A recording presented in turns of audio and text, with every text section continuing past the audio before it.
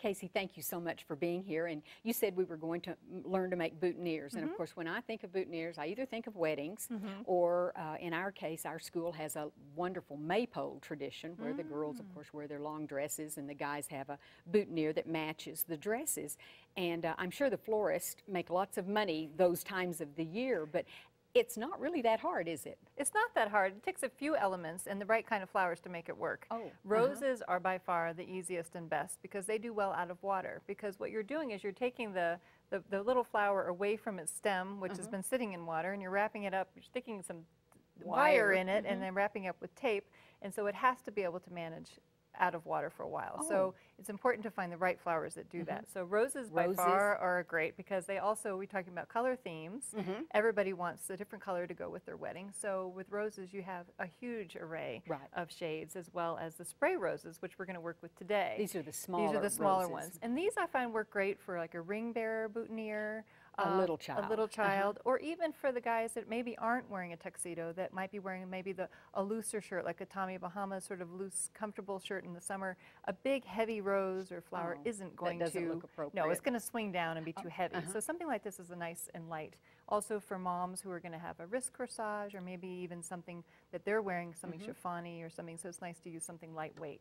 So we're going to use this as our main flower, our spray rose, and then we're going to add a little bit of fun to it with some wax flower, little filler flower. And this is one I've just done. Pretty. Very simple, but to me the fun thing about them is you can pull in so many different elements, and they just end up being little pieces of art and to wear. And each one slightly different. Each one slightly different. So we're going to make a couple of those today. Okay. So what we need is some wire, and the kind of wire that we use for these, it has to be pretty bendable, but at least sturdy. So this is about a 24 gauge wire.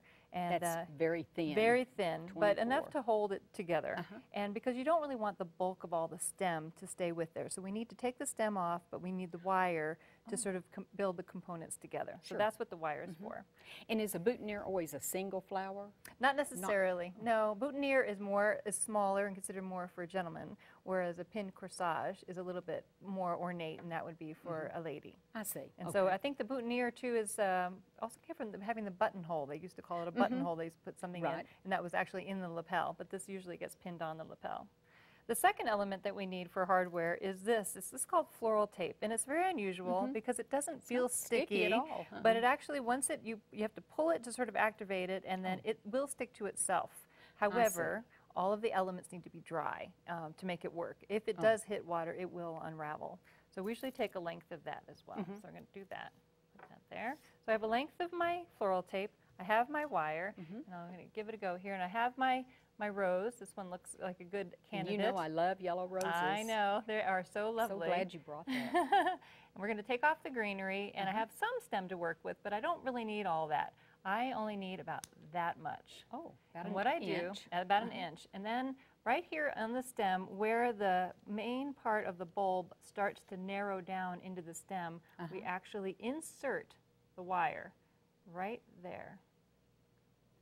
Going into straight the across. side. Yep. And then we work this right through. Right to the center. Right to the center, and then we drop it down, and it becomes a new stem.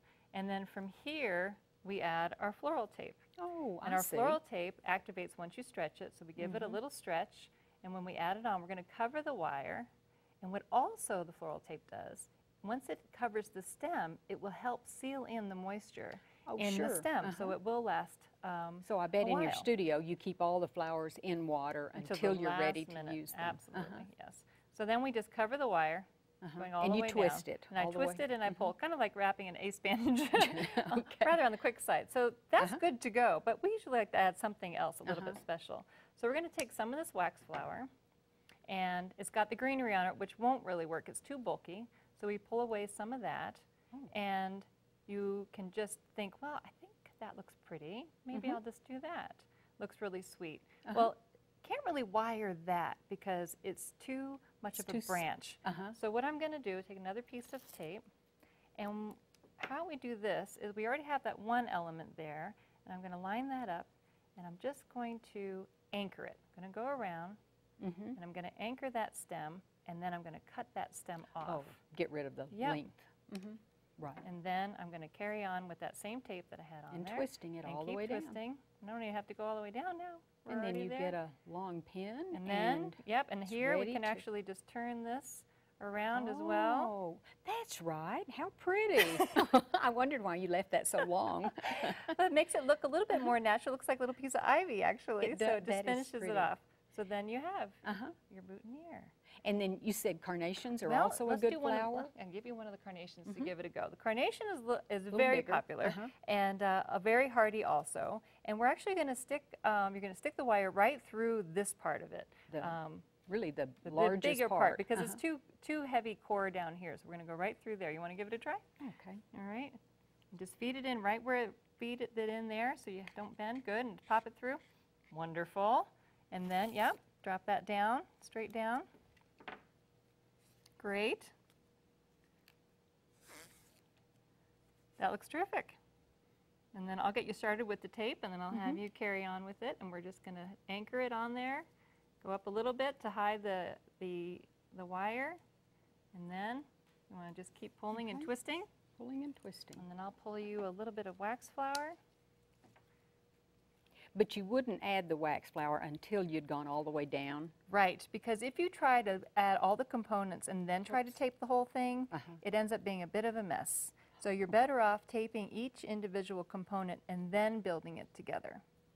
Great. I don't think I twirled quite as That's fast all right. as you did. That's all right. Okay, we're about to get there. There we go. That's probably plenty. We can just cut that off. I don't think we're going to need it. It has a little bit of a rip. There you go. And then we might decide, well, I think I want to have a little bit more going on there. So you could add a little bit of wax flour up there. You could do it in front like that. Sometimes if you just lay it on to see how it's going to look. And maybe we just anchor that piece right there. Would we ever want to put two pieces of that? Yes, we could indeed. So we could do that too. So I'm going to anchor this first one. Went around twice, anchored it, cut trim off it that off. excess. And then at this point, this is where you can add another piece. You don't have to go all the way around. No, we can just say, well, I think I'll just add this piece now, maybe to this side. Or we could do a whole collar of it all the way around if we so desired. So sometimes, you know, you have a client that just wants tons of this and tons of that, and you just have to work it into the plan. Wow. And are these fast to make? Yes, How they're really fun. They're very meticulous. You have to have all your little elements, and then you wrap it around. Yes, I like that little twisting Very sweet. part. Well, thank you so You're much, so Casey. welcome. I appreciate knowing how to do this. Thank you. You're welcome.